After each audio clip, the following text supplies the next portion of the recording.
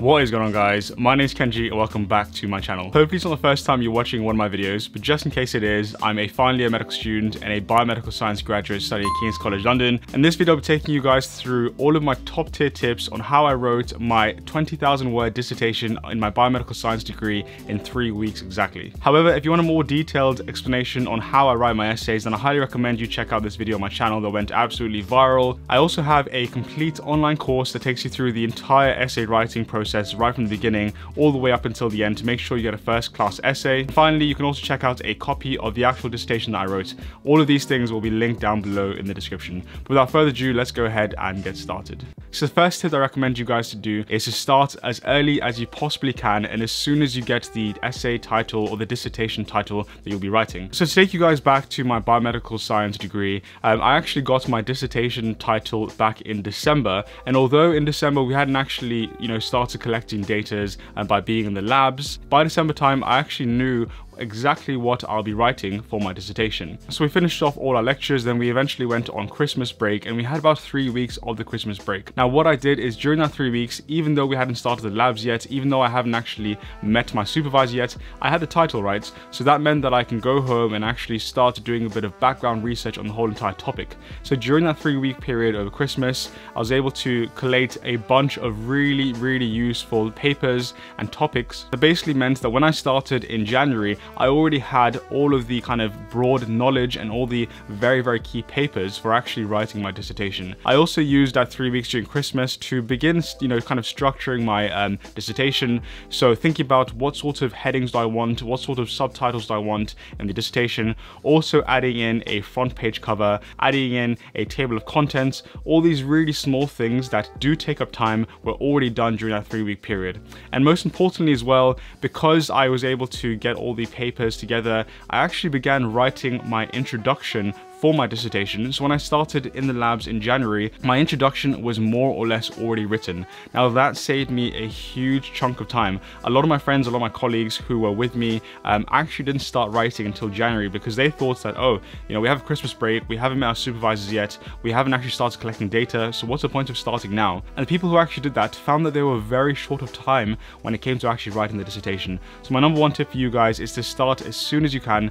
As soon as you get the dissertation title, start collecting papers that you might need later on and start developing the backbone of your dissertation, and that will save you a bunch of time. The second tip I want to give you guys is that during the whole entire process of your dissertation, whether you're given 2 months or 3 months, we were personally given 3 months to work in the labs and collect data. But what I want to tell you guys is to try your best to write your dissertation as you're going along, and also in whatever free time you have. So to explain to you guys what was going through my mind during that period of time, while I was writing my dissertation, while I was kind of in the labs collecting data, I also had medicine interviews. So I had medical school interviews coming up, so I had to prepare for that. That took a lot of time and was also very stressful. I also was trying to enjoy my final year and see my friends, and of course also still studying for my upcoming final exams. So that period of time was extremely busy, extremely stressful. So what really saved me during that period of time and what really allowed me to complete my dissertation in the right amount of time was not waiting for the weekends to write my dissertation or waiting for the free days that I had, because those free days and free time never came. I was always busy with something, preparing for an exam or whatever that might be. So what really saved me was writing whenever I could. So to give you guys an example, when I was in the lab from 8 AM to 8 PM during the whole entire day from Monday to Friday, there were periods of time during the day that I actually had maybe 20 minutes free here, maybe 30 minutes here and there, and it was those 20 or 30-minute breaks during my experiments in the lab where I really put in the effort and the hours to write my dissertation. What I actually found was throughout my entire working day, those 20-minute and 30-minute free periods added up to around an hour and a half to 2 hours every single day. So compared to my colleagues who would wait until the end of the day or the weekends to actually write the dissertation, I was getting in a minimum of 2 hours per day of extra writing. And over a 1 week period, that actually ended up being an extra 10 hours, 10 to 14 hours really, of writing my dissertation. And even today, as a medical student, that same principle still applies. When I'm in the hospital seeing patients, in between seeing patients or doing certain jobs, there might be 10 or 15 minutes or so where I'm free,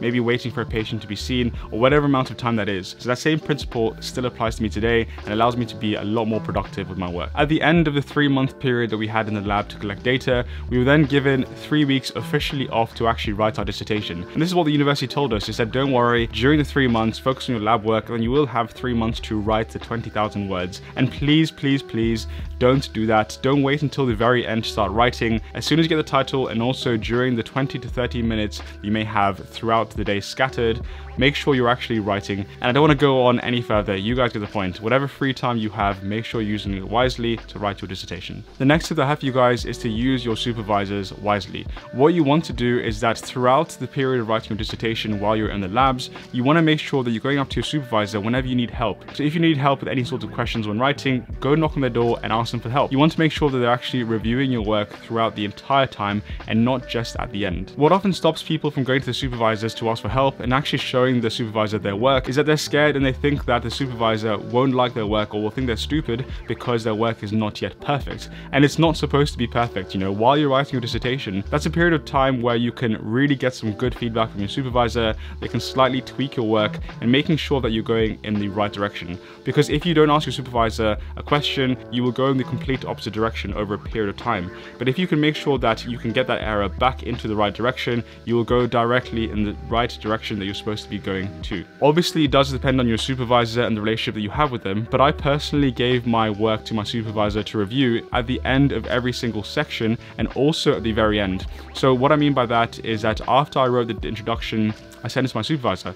After I wrote the methods and materials, send that straight away. And after I wrote the main body and then finally the conclusion, again, I send that straight back to him. And then finally, when all of the sections were written, I then went and sent the final draft to him for review. So this really is a valuable period of time where you can get some good feedback from your supervisor. So don't worry about your work not being perfect. Don't worry about it being the most amazing piece of work ever. Get a draft together, get each section individually written, and make sure you're getting as much feedback from your supervisor as possible. What I'm really trying to emphasize here is to try your best to have a very good and close relationship with your supervisor.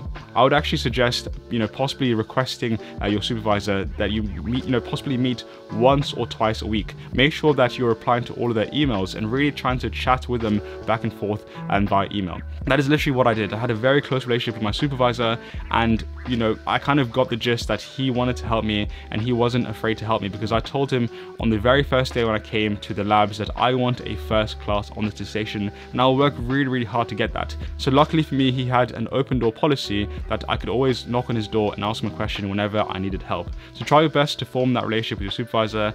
I know it might not be possible in all cases, but try your very best to make every experience you have with them worth it to get the most value out of them for your dissertation. The next tip that I have for you guys, which is super important, is to try your best to set your own deadlines. Now, as I mentioned, during this whole dissertation period of time, you'll be super busy with interviews coming up, job applications maybe, preparing for the exams. You'll be super busy and your hands will be fully tied. And because of that, it is super simple to lose track of time, and before you know it, your dissertation is actually due in 1 week's time. And that's really what you're trying to avoid. So to give you guys an example of what I did, I actually divided my dissertation up into different sections. So I had the introduction, the materials, methods, the kind of main body, and then the conclusion. And for each of those sections, I set myself a personal deadline that I had to meet. And what that meant is that if I don't meet this deadline by that certain day, then I know for a fact that I have to speed up with my writing to make sure that I'm on time. Once you have deadlines for each of these sections, what I would also suggest is to then make deadlines to when you should be sending your supervisor a draft for them to go ahead and review. You want to make sure that your supervisor has enough time to review your work and also to send it back to you, so that you also have enough time to make the changes on your dissertation and then complete the next sections and then obviously send them a draft again. Something super important as well that really allowed me to get a first class in my dissertation is to try my best to find first class exemplar or exemplar, you know what I'm trying to say, dissertations. So my university actually had a whole catalog of first class dissertations that were just online. What I did is I downloaded each of those, exemplar dissertations, and I opened it up on my laptop so that whenever I had a question in my head, like, how do I write my title? How do I write my front page? How should I be drawing my figures out? Whenever I had any sort of specific question and I wanted to know how someone who got a first class would do it, I would immediately refer to these exemplar dissertations dissertations that my university gave us. Now, if unfortunately your university doesn't provide any exemplar dissertations, then what you can do is maybe email a few friends that you have in different universities, maybe try find someone on LinkedIn in a different university and ask them very nicely if you can have a look at their dissertation. Or finally, you can also check out the exact dissertation I wrote, which is first class, on my website as well. If you're really keen to get first class as well, before you even write your dissertation, you can open up one of these exemplar dissertations and really look into the detail and ask yourself, why did this person get a first class? What are the things that I personally need to do in order to achieve that first class? So again, looking at the titles, how they did the figures, how they actually wrote their entire dissertation, all of those small things are things that you kind of need to, copy in order to make sure that you're on track for getting the best grade possible. The next tip that I have for you guys is to try your best to use software to speed things up. Now, if you're like me and you're writing a 20,000 word dissertation, you will have a bunch of stuff to go through and stuff to do. So as an example, I had over 100 references in my dissertation. Now, please don't be that person that tries to manually input your references into your dissertation. That will be an absolute nightmare. I personally use a service called Mendeley, or you can also use RefWorks, which is basically a software that allows you to automatically add references to whatever sentence you're trying to reference, and that really saved me a bunch of time and made sure I had no mistakes. As well as that, what I'd also recommend you guys to use is Grammarly. So Grammarly is also another really good service that basically proofreads and checks your work for you, so that you don't have to, meticulously go through every single word and every single sentence to make sure that you have no mistakes and no typos basically in your dissertation. That's the next step. So to be completely honest with you guys, the one mistake that I did, or the maybe 10th mistake that I did when writing my dissertation, is I actually waited until the very end to review my work. Now, that was a very big mistake. I didn't have much time towards the end to review my work, and what ended up happening is that I stayed awake all night until 9 AM, and I literally submitted my dissertation with 1 minute to spare. The reason being is that I realized I made a bunch of mistakes in my spelling, a bunch of mistakes in my referencing as well, and these are really small mistakes that could have been avoided a long time ago. So what I really want to recommend to you guys is to make sure that you're double checking your work as you're going along. So literally after every single paragraph, or maybe after each individual section you write, make sure you are rereading what you wrote, make sure it makes sense. I would honestly recommend to reread your work 100 times if you can. The more you reread it, the more accurate it's going to be, and don't wait until the very end. Do it as you're going along to make sure that you have the best work possible as soon as you possibly can. Now, the second last tip that I have for you guys is to please get it professionally printed. Now, as you can see, this is my dissertation here, so it's a bit yellow because it's quite old, but it has a binder over here, as you can see. It has a back page, and this is over, I don't know, 100 pages of work that I did. It also has a clear kind of front cover as well, and a lot of my friends were wasting time trying to do this themselves, trying to get the binding perfect. That takes a huge amount of time out of you and often can lead to silly mistakes. You want to make sure that the person who receives your work looks at your dissertation and thinks, wow, this is completely professionally printed, it looks great. I would honestly suggest paying the £5 or £10 to go to a printing shop locally and ask them if they can actually print off your dissertation for you, so you don't have to do this entire binding process yourself. That's the second last tip. The last tip that I have for you guys is to try your best to get over your fear of writing. Now, this is the kind of final tip I want to end with. I know that 20,000 words is a huge amount of words to write. It's extremely scary. When you first start writing your dissertation, you will be nervous, you will be worried. 20,000 words is a lot. But my final tip to you guys is just get started, just put paper to pen, and always what I tell you guys, and actually I spoke about this on my online course on essay writing, it's something I call the FBR principle. Now, what the FBR principle is that your work, when you first write it, should be fast, it should be bad, and it should be wrong as well. So when you're writing your first draft of your essay, of your dissertation, make sure that it is fast, you have written all the words down, you get everything you want on paper.